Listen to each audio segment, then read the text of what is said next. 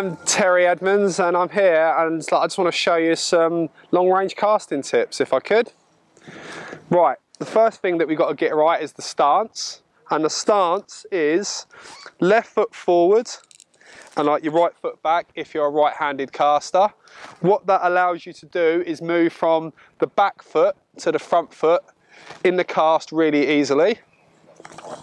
And then the next step is to get your right hand, again if you're right-handed caster, as high up into the sky as you can get it. What this does is allow the left hand to pull round a fixed point. So you're pulling round that fulcrum point like that. A big mistake that people do is if they're right-handed caster and left-handed casters, they punch. It's a punch like that where it's not. We're looking for a pull. So you're set up like that and you pull through with your left hand coming down to your left rib area.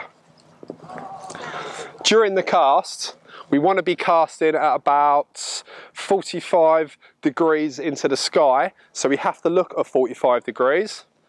Right arm up high, right onto the back foot, then through the cast, we rock forward onto the front foot first, then we cast. Right, what I'm going to do now, I've got a little spom here that I'm going to cast out there. There's not much weight in it, so it won't go miles, but I can still show you the technique. What I do is, I have the spom down to nearly the spigot.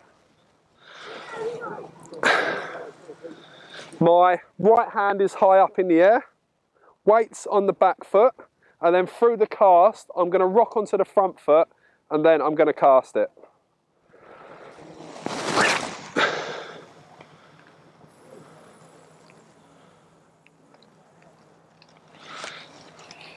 And that's it, I cast.